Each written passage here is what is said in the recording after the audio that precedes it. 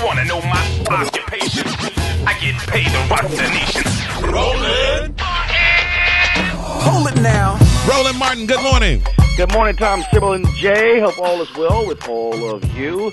Lots of things happening in the news. Supreme Court weighs in on affirmative action, kicks it back. But yesterday, so many eyes and ears focused on the trial in Florida of George Zimmerman and the death of Trayvon Martin. Yesterday was opening statements, and we wanted to get the perspective from retired Judge Kevin Ross. You know him from television. He plays one on TV, but he's also one in real life. Judge, good morning. Good morning, Roland. How are you? Doing great. Let's jump right to it. First of all, I thought the prosecution was presented a very, very even-keeled and aggressive, if you will, opening arguments. But the defense, have you ever in your life, Judge, heard a situation, a murder trial, where the defense opens up with a knock-knock joke? I've never heard it, and it was brilliant. It was brilliant that he did that. How? And the reason that I say it was brilliant is because when you look at someone like a John Guy, 30 minutes, he starts off, why is he cursing? Why is he saying, effing punks, these a-holes always get away? Why is he using George Zimmerman's words to haunt him? He's trying to establish second-degree murder. He's trying to establish the elements that the state knows are going to be very difficult to prove as it relates to George Zimmerman. They have to prove depraved mind. They have to prove that this man Zimmerman had no regard to human life. They have to prove ill will, hatred, spite, or evil intent. And so that's why John Guy started with those words, because he has to prove every element. Conversely, Don West, nobody just does things off the cuff in a high-stakes case like this, especially in Florida. Because when you look at these cases in Florida in 2010, 2011, out of 1,037 non-capital cases in Florida, 600 of them were settled. Another 115 were dismissed. So typically, if this case weren't receiving all the attention, this case would have been resolved. Why do I make it a point to say that? Because Don West is a smart guy, and he knows that his client is the bad guy. There's nobody else who's a bad guy. Ergo, I'm trying to follow this, but I'm sorry, sir.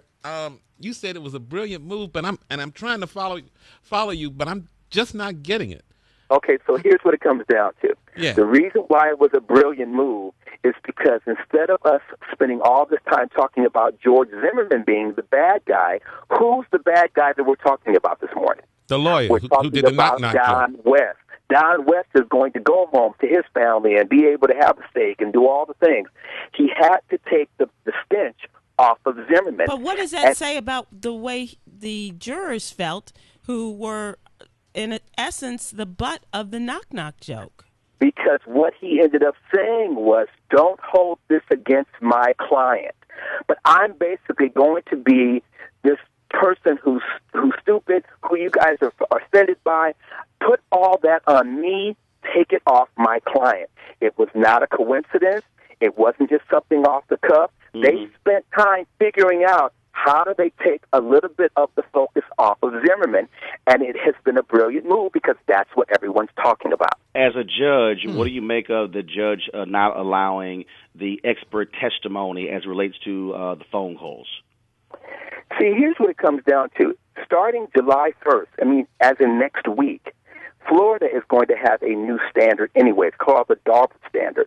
And how that works is they're going to have evidence that's closer to the federal rules, which are pretty conservative as it relates to what's admissible.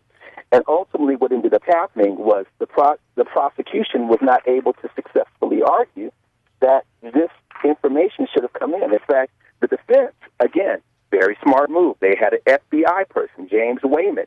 He said that the methods that they're using to try to get this evidence in, there's no scientific evidence on it.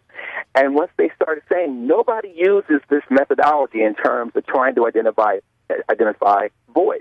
In fact, Trayvon's own father, Tracy Martin, initially said, that's not my son.